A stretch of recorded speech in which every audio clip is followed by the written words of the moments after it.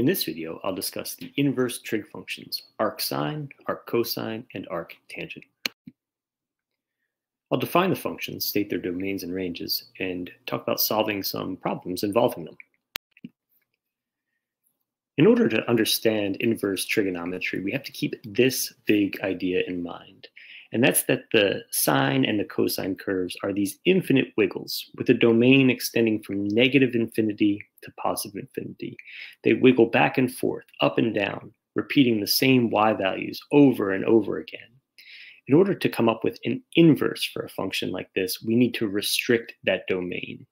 To be more specific, we need to restrict the domain for a section of the curve where the function is 1-to-1, where each y value is achieved once and only once. To see what this looks like, I'll start at the high point right here, 0, 1. I'll start to move down the curve, and I'm going to stop when the y values start to repeat back upon themselves. At this point, I'm at x equals pi over 2, and I've achieved every single y value for the cosine curve from 0 to 1, every positive y value, I should say. But I haven't achieved the negatives, so I continue.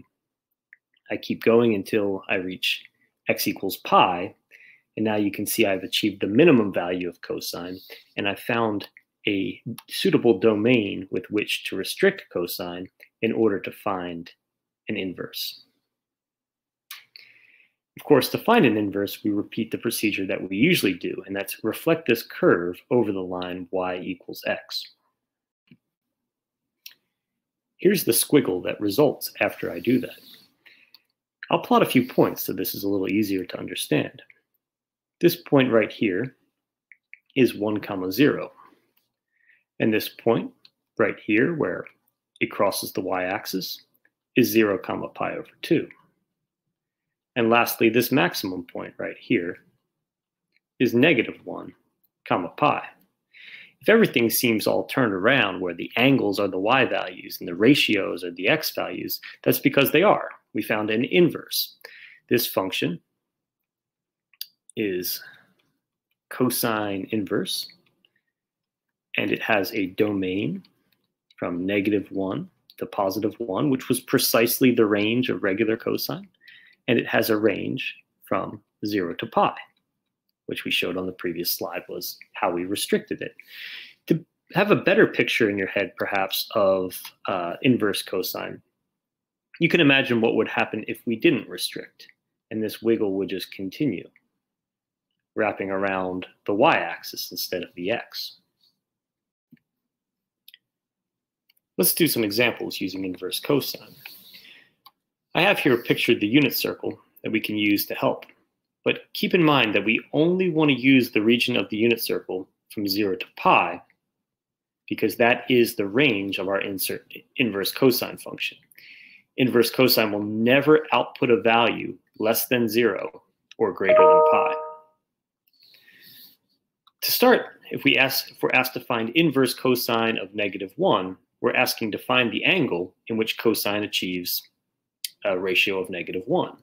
And we can see that here is pi. The second question asks us to find an angle with cosine achieves a ratio of -1/2.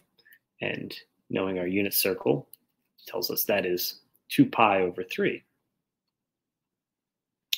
We can also find an angle where cosine achieves the value of 0. And that, of course, is pi over 2. Some questions, like these ones that are marked with an asterisk, require a calculator.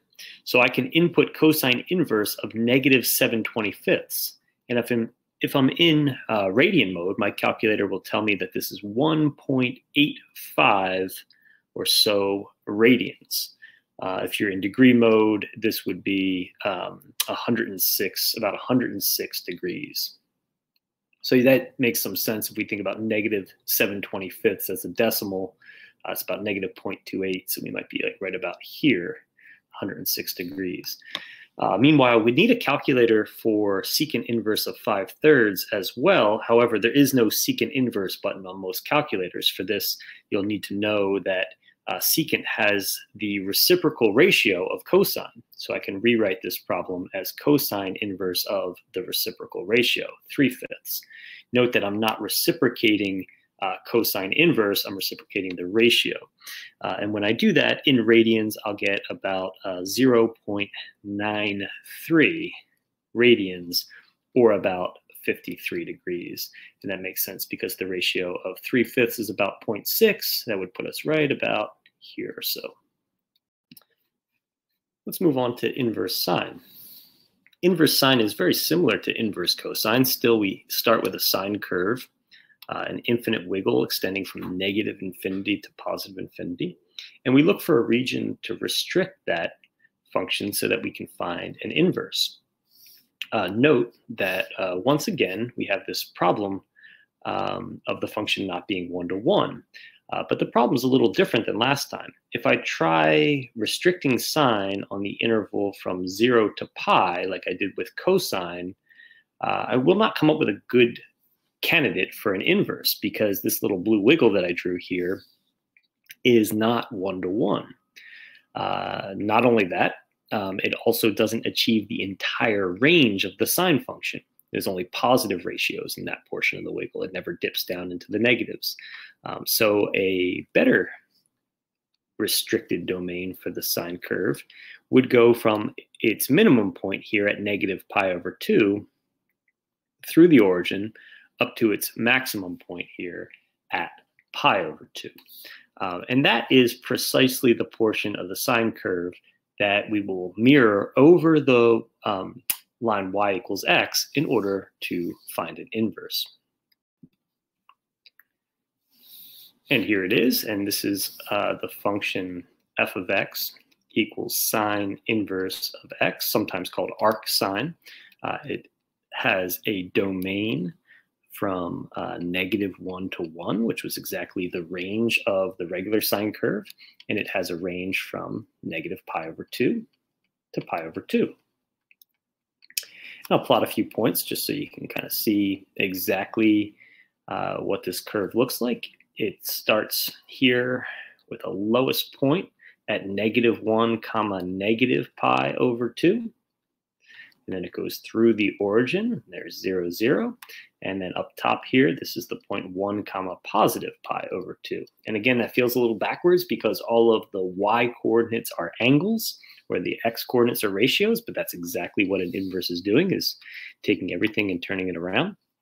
And in fact, if you want to maybe better draw that graph, you can just imagine continuing to wiggle it around the y-axis, just like we did with cosine. Again, we'll take a look at some examples with sine, and we'll have our unit circle here for reference. One thing that I would warn about with using the unit circle, we're only using the right half of the unit circle, but more to that point, since we said that the range of the sine function was from -pi/2 -pi/2 up to pi/2, make sure that anytime you're describing an angle down here in the fourth quadrant, make sure that you're just using a negative number to describe that angle, because you may have grown accustomed to calling some of those angles 11pi/6 or 7pi/4. You'll have to use negative angles to describe it now so that it fits snugly in the range of inverse sine. For example, sine inverse of -1 is asking where is the y coordinate -1 on the unit circle, and it would be at -pi/2. Just be clear, if you were to say 3pi/2, that would be incorrect because 3pi/2 is not in the range, right? To get to 3pi/2, you have to go past pi/2 and come around, and we're not allowed to do that. We're only allowed to forward 90 degrees or backwards 90 degrees with our inverse sine function. When I'm asked for inverse sine of 1/2, now I want an angle where the y coordinate is 1/2, and pi/6 would do the job there. For -1/2, I would instead report -pi/6. I wrote pi over 2 before. That should be pi over 6. Negative pi over 6.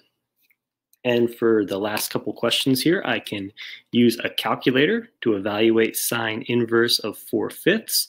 And if you are in radian mode, you will get 0.93 or 53 degrees if you're in degree mode. On your calculator, you always can toggle back and forth so you can follow the directions carefully. Note that that was the same answer that I got for secant inverse of 5/3, which was cosine inverse of 3/5. And that's not a coincidence, because when I draw a triangle and I label the adjacent 3 and the hypotenuse 5, then Pythagorean theorem tells me that the opposite will be a 4. So sine inverse of 4/5 and cosine inverse of 3/5 must be the same. Meanwhile, there's no cosecant inverse button on your calculator, but you can execute sine inverse of the reciprocal ratio, and that would give you 1.29 radians. Or if you were working in degree mode, you can switch that over and see that it's about 74 degrees. Notice that I tend to answer things to the nearest degree or the nearest hundredth of a radian. Let's repeat this process one more time with tangent. Tangent, notice, wiggles a little differently. And this time, finding a section of the tangent curve that is 1-to-1 is relatively intuitive. This portion of the curve right here that swoops down through the origin between its two asymptotes is the perfect candidate, because it achieves the entire range of tangent, and it doesn't double back on itself at all. So it is a 1-to-1 portion of the curve. And that's what we see here. And this is a picture of f of x equals tan inverse, often called arctan. I'll write that down. I've said that before, but sometimes you'll call these arc sine or arc cosine, or in this case, arctan of x. That way we make sure we don't confuse this inverse business with reciprocals. When we talked about cotangent before, that was the reciprocal of the tangent function, which is different than the inverse, of course. So the arctan kind of gives us a new way so it doesn't get gobbled up. Note that arctan has a domain of all real numbers, which is different from sine and cosine. And its range, I'll point out, it does go from negative pi over 2 to pi over 2, but those are not included because there are indeed asymptotes, horizontal asymptotes at negative pi over 2 and pi over 2 to match the vertical asymptotes of tangent. We'll tackle some basic problems with tangent here. Again, I'll note that you can use the right half of the circle for tangent. So the same warning applies as for sine. We're working here from negative pi over 2 to pi over 2. So take care that if anything shows up in quadrant 4, you're going to express those angles as negatives, since we can't go forward beyond pi over 2. So tan inverse of -1. Now I want an angle that has a slope of -1. So that would be negative pi over 4, negative 45 degrees. We're working radians though, so negative pi over 4. I want an angle with a slope of 0. So that angle would be 0. And then I want an angle with a slope of -√3, which is steeper than -1. And that would be negative pi over 3. Do the job there. For the last one, I can use a calculator, but I will say that we can have a really good guess at the answer here. I'm looking for an angle with a slope of 1,000, which is going to be like a really steep slope. right? So I'm going to guess that my answer is going to be very close to pi over 2. When I put it in, I see that in degrees, it comes out as 89.9 degrees.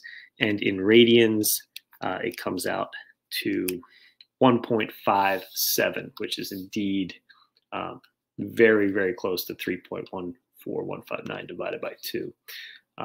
So I'll say 1.57 or 89.9 degrees.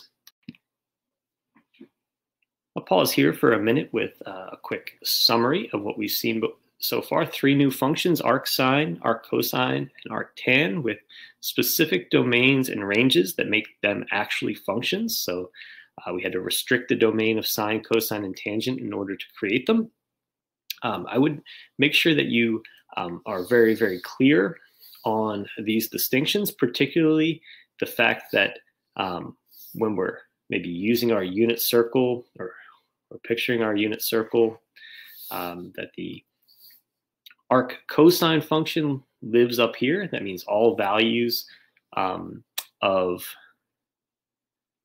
every time you evaluate an arc cosine problem, you'll get a value from 0 to pi. Meanwhile, both arc sine and arctan live over here. Arcsine includes the endpoints, arctan doesn't, and we already made a clear note about what's going on there in quadrant 4. Just be careful to make sure you always output negative angles for quadrant 4. Now we'll take a look at some trickier problems involving inverse trig. Okay, that last statement wasn't entirely true, because these 3 examples are actually about as boring as they get. Each one of these, the answer is entirely obvious.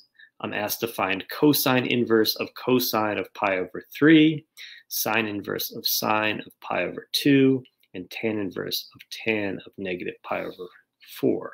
And the answers, not surprisingly, are pi over 3, pi over 2, and negative pi over 4. And the reason for this is I'm composing a function and its inverse. But the reason actually goes a little deeper than that. The catch is, what makes these problems easy is the input values are all inside of the range of the outer function, of the inverse trig function. These ranges that we just learned. For cosine inverse, pi over 3 is between 0 and pi. For sine, pi over 2 is between negative pi over 2 and pi over 2 inclusive. And for inverse tan, negative pi over 4 is in between negative pi over 2 and pi over 2. The thing is, that's not always the case, and we'll see that in our next example. These 3 problems are a little bit more difficult. First, I'm asked to find the sine inverse of 7 pi over 8. Even though sine inverse and sine are inverse functions, they won't undo each other and spit out the answer of 7 pi over 8. We'll have to look a little deeper to see how they interact. I'm going to draw a unit circle, and I'm going to mark here the range of sine inverse. The answer that I give better be between negative pi over 2 and pi over 2, or it will automatically be wrong. Then I'm going to mark 7 pi over 8 right here, nearly 8 pi over 8. So sine of 7 pi over 8 is some y value, and I'm actually not quite sure what it is, but it's going to be imagined by that little red marking right there on my graph. I don't actually know what sine of 7 pi over 8 is, and instead of working it out on my calculator, what I can do instead is I can say that I know that the reference angle for 7 pi over 8, which is a quadrant 1 angle over here, is going to have the exact same y value, right? Because that's what reference angles do. And since the reference angle for 7 pi over 8 is 8 pi over, is just pi over 8, that's the answer to my problem. Sine of 7 pi over 8 asks me to find a y value, a ratio that produces this particular angle. Inverse sine asks me to find an angle that produces the same ratio within negative pi over 2 to pi over 2. And that's precisely what I just did. In the next example, I have to do that for cosine. course, this time I'm going to put a little marking up here because this is where inverse cosine lives. If I don't answer with an angle between 0 and pi, I know it will automatically be wrong. And this time I'm presented with an angle of 6 pi over 5, which is like 216 degrees. That's like here somewhere. Okay, and then I'm going to make a little marking right about this way. I'm going horizontal because cosine's an x coordinate, right? So what I want to find is an angle between 0 and pi that has the same exact x coordinate. So I'm going to imagine throwing it across right up here. Notice this time I'm not looking for a reference angle. And the reason for that is I know that cosine of 6 pi over 5 is some negative value. So I'm looking for a quadrant 2 angle that has that same x coordinate. So I can use some thought here. I know this is 5 pi over 5. It's pi. And then this angle that I marked was 6 pi over 5. And so that means the angle that I'm looking for is 4 pi over 5. It's the angle that has the same x coordinate as 6 pi over 5 that fits snugly in inverse cosine's range. Lastly, I have a tangent problem. So I'll draw another unit circle. Remember, tangent I'm thinking about as slope, and inverse tangent lives over here. That means the answer to my problem better be between negative pi over 2 and pi over 2. 11 pi over 10 is actually very similar to 6 pi over 5. It's a little bit bigger, just a little tiny bit bigger than pi. So here's 11 pi over 10. Okay, now I need to find a slope. So here we are. This is the slope of the line that goes through 11 pi over 10. And if I continue that slope on the other side of the curve, what you'll see is I'll hit a spot in inverse tan's range that has the exact same slope as 11 pi over 10. And because the reference angle for 11 pi over 10 is pi over 10, that's the angle that I'm looking for. As you saw in our last example, compositions of trig functions can get a little bit tricky. Here we have some problems where the composition's working the other way, and things are mixed and matched. So it's not just sine of sine inverse, but this time I have tan and cosine inverse kind of mixing together. These problems aren't too bad if you have the right approach for them. So the thing to note is that this function on the inside is going to output an angle. And I don't need to find that angle. I need to find tan of that angle. So what I do when I'm solving a problem like this is I draw a picture, and the picture that I draw rather than a unit circle is a triangle. That way I can visualize the angle and I see what ratios are being used. All right, so cosine inverse of 1/2, it's an angle, and it's an angle that has an adjacent of 1 and a hypotenuse of 2, right? And what I could say then is, well, 2 squared minus 1 squared is 3, so the square root of 3 is the opposite, all right? And then remember that I'm actually not looking for this angle. I mean, I know that this angle is 60 degrees or pi over 3 because I know about this special right triangle right here, but I don't need to know that. That's not even necessary because I'm not asked to find the angle. What I'm asked to find is the tan of the angle. And so when I drew the triangle, I got everything that I needed. I got the opposite and I got the adjacent. And that's precisely what you need for the tangent of the angle. So the answer to this problem is just root 3 over 1 or root 3. In the next example, I'll draw another triangle because again, sine inverse of 3/2 is requesting some angle. I don't have to actually find the angle. Maybe you remember that it was 53 degrees because we did that problem a little bit earlier. Or actually it's 37 degrees, I believe. We did We did sine inverse of 4/5. What I want to know again is tangent of the angle. So I'm going to draw my picture here. The sine is 3/5, so opposite over adjacent. I use the Pythagorean theorem to find, I meant to say opposite over hypotenuse. I'll use the Pythagorean theorem to find the adjacent side. And the question at hand is to find tangent of that angle. So now I need opposite over adjacent, and that is 3/4. One last problem and one last triangle. This time I'm asked to find sine of secant inverse of 9, just because we might not be so familiar with secant inverse. I'll rewrite this as cosine inverse of the reciprocal. So it's sine of cosine inverse of 1/9. So I'm talking about an angle that has an adjacent of 1 and a hypotenuse of 9. And that means the y value there is the square root of 9 squared minus 1 squared, which is the square root of 80, also known as 4√5.